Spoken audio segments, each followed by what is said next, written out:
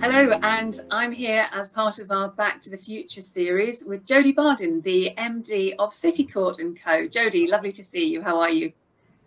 Hello, good morning, Belinda. Absolutely, I'm great. I'm great. Thank you very much.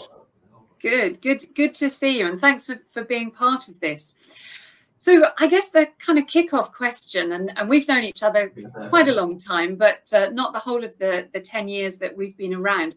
What trends have you seen in investment and finance? Just maybe just setting the scene a bit for what the last decade has looked like in your world. Yeah, so I run a small investment bank in London, and we've been through, one crisis after another in financial services globally, really. To be honest, it's, we had a strong start to this to the year this year. So there is now a solid recovery in sight. So you're finding that there's IPOs taking place on the public markets, fundraisings taking place on the public markets, on the London Stock Exchange. New York is very healthy at the minute as well. Valuations are reasonable, not bullish, but reasonable, again, which helps to give confidence in the private marketplace. So it's, even if you're not a quoted company, you'll find that it does reflect your business and your ability to drive customers, but also to drive investment into your business, private equity or venture capital. So last year was a washout. There was almost no funding taking place. It was a very difficult marketplace in the quoted and unquoted space. And obviously the previous 2 years we had the pandemic. So these big global crises and geopolitical turmoil is devastating to the financial services. And then that trickles down obviously to companies in agri-tech and all sectors really that need to raise funding to grow their businesses. Sure. And I think when we first met, you'd been doing quite a lot of work in the space sector. And I'm really interested in your reflections on what's happened in the space sector and what we can learn for agri-tech from the work that you were doing there. Yeah, well, now the space sector is very much entwined with agri-tech, and this has really only happened. I'm sure you've noticed it because you're having events around the space and agri-tech sectors over the past sort of 18 months, to be honest. When the agri-tech industry realized that it could harness space technologies to make farming more efficient, more environmentally friendly.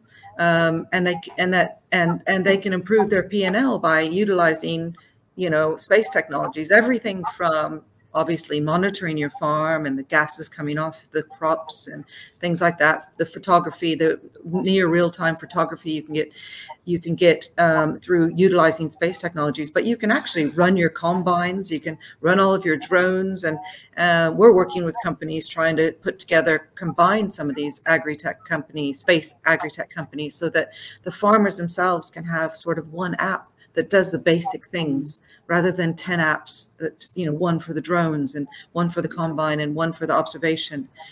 So it's mainly the downstream stuff and what we call sort of the applications in new space, which agri-tech is embracing. And it's making an enormous difference. I've spoken to loads of farmers over the past 6 months that have said it's really helped them cut costs and create, a more efficient farming, particularly, in remote places, South America, for example, where they have these enormous farms that are very difficult to get to. They no longer have to even go out on their farms. Sometimes they can monitor and manage the whole farm from utilizing space technologies. Fantastic. So looking ahead to the next decade, what would be your call to arms, and to whom? Who needs to do what over the next decade to really unlock the as yet locked up potential, do you think? So it's a combination. Obviously, government needs to get more involved in farming. There's food and water, the basics of life. There is a global crisis that somehow governments are trying to ignore, governments need to not only provide subsidies, but the big thing that we think that really needs to change with government is they need to take on commercial contracts from providers or suppliers. That's how you help the industry, right? Not just throwing money at it, but take on contracts, commercial contracts for government, and for export in the UK. It really is absolutely dire, I think, on that front, and also on the space front. There's a lot of initiatives going on which we're involved with our government MPs. We've got a few MPs who are specialists in space and agri, and they're getting very hands-on, but also the sustainability side of it. So, one side of us wants to move towards full sustainability and eating foods that are grown more sustainably, and the other side of us wants cheap food. So there's got to be a happy medium between the two. And I think that, industry has to align with government, has to align with sustainability policies and protocols and evolution and sustainability. And they all need to kind of, I know it's maybe a dream world that I'm living in, but they all need to try to work together so that if we're talking about the UK marketplace and how we feed our populations in the next 10 years, how do we utilize technologies, space technologies, for example? How do we set policy, and how do we get farmers in a situation where they can grow their businesses and still have an increasing marketplace? So what do people want food-wise? People want more and more of, they're eating more non-animal proteins. All right, so that's a reality. So how do we feed into the growing community of people that are going away from meat? And there's loads of crops we can focus on here in the UK, growing and expanding, that can feed into that industry. So I see that industry going crazy. We advise a very large non-animal protein fund here in the UK. And Bill Gates has part of his fund dedicated to this. And they're using natural products to put together all sorts of derivatives of beans and things like that, which the youngsters these days are demanding. So I think that side of the market, we can't ignore it. I think on the water side of things, I don't, there's in 10 years time that we are going to be very aware of this global shortage of drinking water and fresh water, right? So that's another major component. And yeah, again, as I said, Belinda, I think that government needs to be less political and less focused on their own politics and more focused on the people who've hired them, which is the population, to look after our children in 10 years time and make sure our children will have adequate food and water. And I guess the space tech area is really well placed to help inform those really quite challenging land use decisions and conversations. We've only got finite land on this little blue and green ball spinning through space, and actually the technology to be able to understand what might be the best use of different parcels of that land really plays into your agenda very nicely, doesn't it? Yeah, absolutely. So with technologies these days from space, you can view down to a centimeter on the planet Earth and in near real time. So, and all that's free. You don't have to pay for that data, so anybody can access it. They may not know what to do with it once they access it, but so observing the farmland globally is very important. One big change that is happening as well is from a sustainability perspective. There's more and more regulations coming into play. And the UK is part of a big initiative actually that's helping to set regulations for space and where it affects sustainability on Earth. And we put together not me, but a quasi-government organization, an initiative to help to start regulating space and its impact on Earth and its impact in space. And 9 countries have signed that initiative so far. So Japan, Canada, UK, Switzerland. So big, influential countries. And this, if you talk to anybody in the space industry and space tech and where it meets agri-tech, they'll tell you regulation is absolutely the key. And so UK has taken the initiative to start the ball rolling on getting some regulations in place. So this is so important. And, you know, I think that, you know, you can monitor absolutely everything. So corporates are also, you know, if you look at Anglo America's annual report, for example, in the back section, there'll be their ESG reporting requirements. And now that they have access to space tech, they greenwashing and all of that is not as possible, because there's live data as to what's happening in these regions. And deforestation is not possible. You can't hide it now. So this is enormously important. And this is only in the past, say, 12 months that corporates are having to report more clearly as to what is happening in respect to their mining and their production of food, treatment of water, treatment of land. It's really interesting time.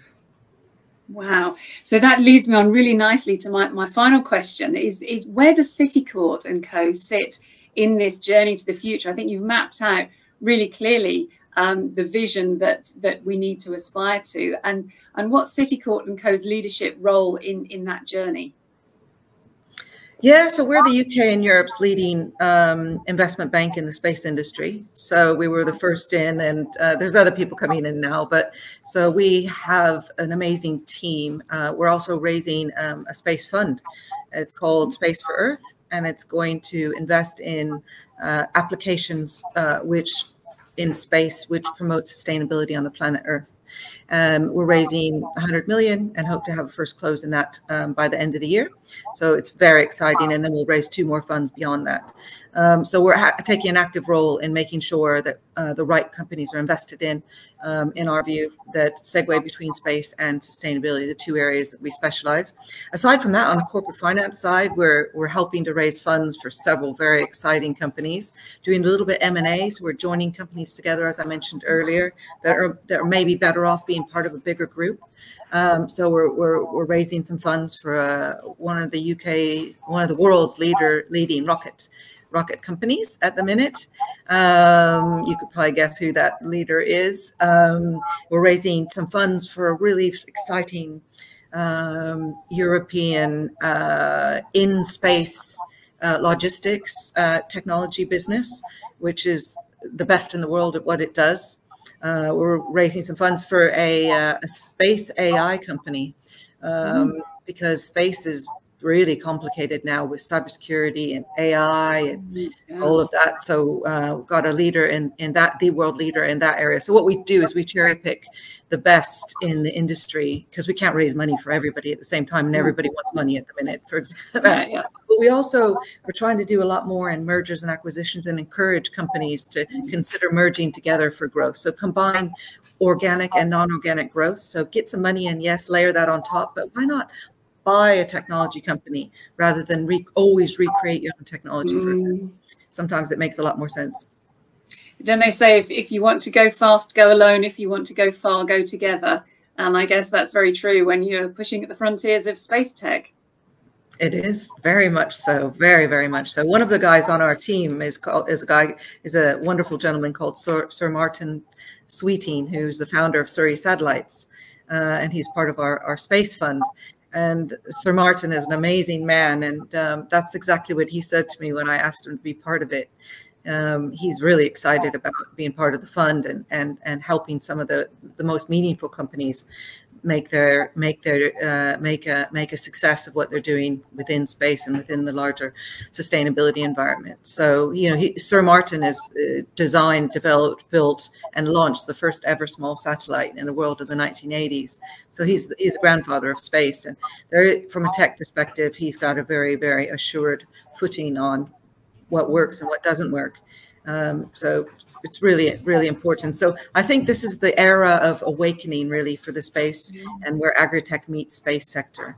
I think that eyes are wide open. People are realizing that they can mitigate risk, they can increase profitability, and they can grow their businesses by utilizing space technologies with agri-tech and making their farming more sustainable. Jodi, I feel thoroughly inspired by that, and I look forward to coming back in 10 years and revisiting this conversation and seeing how Citicourt Co has helped really move the needle on these conversations. What a pleasure to talk to you, Jodi, and thank you so much for your time, and we'll see you soon. Thank you, Belinda. Thank you.